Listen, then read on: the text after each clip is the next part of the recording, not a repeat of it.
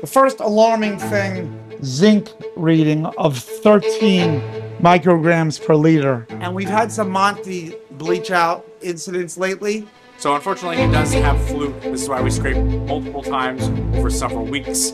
At night, we turn this little light on and it mimics the moon. And this is what it looks like when they are all trapped in there.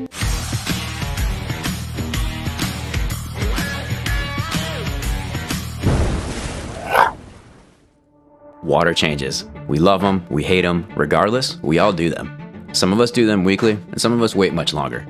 Generally, there are two reasons to do a water change. One is for routine maintenance, and two is if something goes wrong. So we're doing water changes on system 1 right now. We're gonna get it all drained, and we're slowly filling it up through the chiller because we're keeping this tank at 74 degrees right now. At Polo Reef, Andrew and the team, they maintain routine water changes, but when it comes to massive systems like the 17,000 gallon tank, they're driven mostly by ICP tests. This week's ICP test came back and has the team a little concerned, causing them to act quickly. Here's Andrew to explain. We got our mass spec ICP back in the 17,000, and we saw some things that needed to be done and changed. The first alarming thing was a screamingly high zinc reading of 13 micrograms per liter. It's supposed to be 2, 3, 4, 5 tops, and we don't know where that zinc's coming from. So immediately what we did is we stopped dosing the zinc. We took out one of the black buckets that we made, the do-it-yourself clam bucket. We're hoping it's not those brute trash cans that are being down there, but that would be the next thing to check. In the meantime, we've done several water changes and have changed the GFO, which will absorb the excess zinc. In previous episodes, the team built DIY GFO filters from bins and trash cans. These were built to stop the flow of unwanted GFO from entering the system. Now the team thinks this may be creating an issue with the zinc levels. You can check these builds out in the link in the description below. As Andrew reviews the ICP, John is working on a pump upgrade to help solve a pretty big issue. This is the ABIZ 400. This is the one of the flow power heads that we use in the main tank. The one that we have is sucking in fish, so we just got these cages for it. So I'm going to assemble it on this one so that when we do a dive, we can just swap them out and then put the cage on the next one and keep working our way along. Bigger tanks like the 17,000 gallon need big flow, and to achieve that, they need very large pumps. As always, the safety of the fish at Polo Reef is top priority, and adding upgrades to protect them, it's a no-brainer. So the cage is attached to the power head now, but now, being that we keep this thing so close to the surface of the water, on the one that's in there, we had to build a little shroud so it didn't vortex air in. We have to make a makeshift shroud for this one before we install it on Tuesday. Changing a pump this large is no walk in the park, and it will take a well-orchestrated dive to achieve. Leave a comment down below of any safety measures you made at home to protect your fish. With the ABIZ assembly complete, Alex the vet pops into the lab to help the team clear space for another Polo Reef project. This one could really help progress the hobby. So we're going to be trying to raise some shrimp. These are called Peterson shrimp. So we're quite excited. We really like them. Quite difficult to get, or we've had a little bit of a challenge getting them. So we're trying to breed them in-house. One of my interests is breeding shrimp. I have experience with some Pelican shrimp, never done Peterson shrimp. So we're going to give that a go. And we're going to also be breeding some peppermint shrimp as well, just for the polo experience and fun. Again, it's just something else to add to our tanks. And also we know they're clean if we're bred in-house. And also it's just good experience with larval management. This project, it's an important one for not only Polo Reef, but also the hobby. Shrimp are super important for any reef tank, and breeding them in-house could provide a lot of value. Knowing where they come from can ease any possibilities of unwanted pests entering the tank. This particular setup will include 2 larvae traps in 2 different systems. Here's Max to walk us through how it works. So this is a larvae collector, the Vossen's larval trap. At night, we turn this little light on and it mimics the moon, and all the larvae will get trapped into there. And this is what it looks like when they are all trapped in there. All these little white specks are the baby peppermint shrimp. Outside of this being a Polo Reef first, this project is just amazing. Breeding anything in a lab is a huge accomplishment and takes out many steps involved in receiving these beautiful creatures. Alex the vet and the Polo team are super excited to share the results with all of you at home. Stay tuned for updates on the progress. As Jonathan was working on the ABIZ pump, he was made aware that one of the pumps on the 280-gallon system was making some noises that just didn't sound right. In true Polo Reef fashion, he hits the pause button and pivots over to take a look. So today you also noticed that one of the pumps was cavitating, so we removed it. We were going to replace it, and then saw that there were some snails stuck in the impeller. We subsequently checked the rest, and there was other debris stuck in the pumps.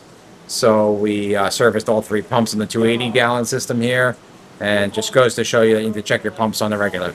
Luckily, this issue was easy to fix. It goes to show that even with the strict maintenance schedule, sometimes things happen, and you just have to roll with the punches. Meanwhile, Andrew continues to review the latest ICP test, and he comes across something else that has him even more concerned. The other thing that we started to see is the sulfates start to creep up. Right there, it's climbing to about 3,000. And we've had some Monty bleach out incidents lately. So what we do to knock that down, that's from the sulfur reactor putting out sulfuric acid. And the sulfates tend to rise over time. And the way to knock that down is just to do a sulfate-free water change. So we substitute our magnesium sulfate bag for magnesium chloride. And so we do a sulfate-free water change, and the percentage of the water change we do in the tank will drop this down to normal levels.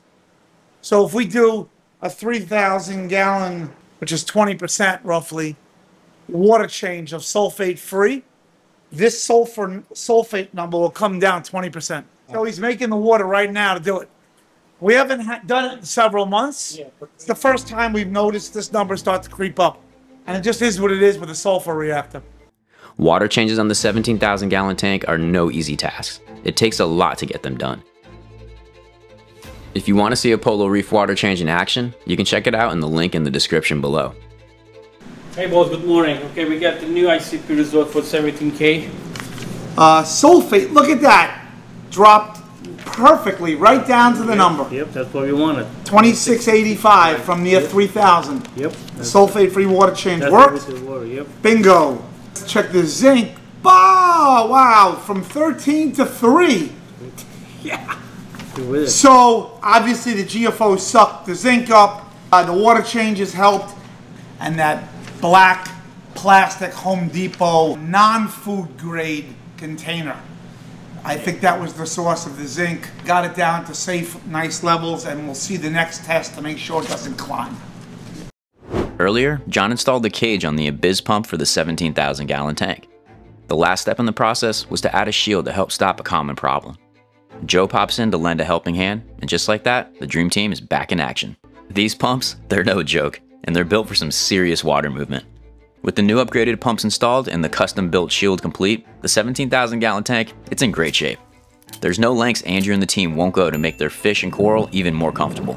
It's the Polo Reef way. Back in the lab, Alex stops in for the day, and he's working on rehabbing one of the newest additions to Polo Reef.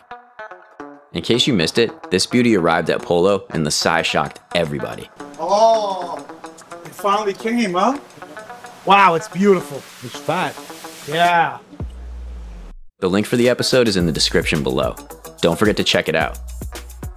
Today, he plans on scraping the fish to see if it's ready to go into the 17,000-gallon tank. So unfortunately, he does have fluke. This is why we scrape multiple times over several weeks, just to make sure that we catch everything. And unfortunately, we did find a single fluke on him, so he's going to be treated with Prasi, and he's not going to the 17,000 until he's ready. Alex unfortunately finds a single fluke on the false personifer. This is why Polo Reef keeps protocols in place to avoid unwanted pests entering the system. This beautiful fish will have to wait a little longer to be treated before entering the 17,000-gallon tank. As the day winds down, Andrew has one more thing on his mind. With all the ICP talk, he can't help but to focus on the clams. No matter what is thrown at Andrew, he never backs down, and he's still fully invested in caring for these beauties. Alex the vet is investigating some recent clam deaths to get to the root cause. And Phoebe, she's there for moral support. Good girl, Phoebe. So we're going to be doing some necropsies on some clams right now. We're going to look for different protozoal bacterial diseases potentially, as well as taking samples for culture sensitivity, as well as taking samples for our bacteriophage project. And we've had some difficulties with clams in the past couple months, so we're really trying to get to the bottom of it. And so some of the images you may see might be a little gory, but again, it's all for science. Losing any wildlife in this hobby is never what we want. Unfortunately, it happens. Instead of just calling it a loss, Polo Reef takes the extra steps to understand why. We might not have the answers right away, but the more we look, the more we might find. So Alex the vet makes sure no stone is unturned to find answers. It's pretty obvious that in this hobby, water, it's everything. Having a good understanding of what is happening in your tank can help guide you in the right direction. At Polo Reef, this is magnified, and the smallest imbalance can take out what has taken years to build. Routine maintenance and quick decision making can make or break you. At Polo Reef, Andrew and the team understand that they have a responsibility, not only to the wildlife they keep, but also to the hobby itself. Don't forget to like, subscribe, and hit that bell to stay updated on everything Polo Reef. Until next time.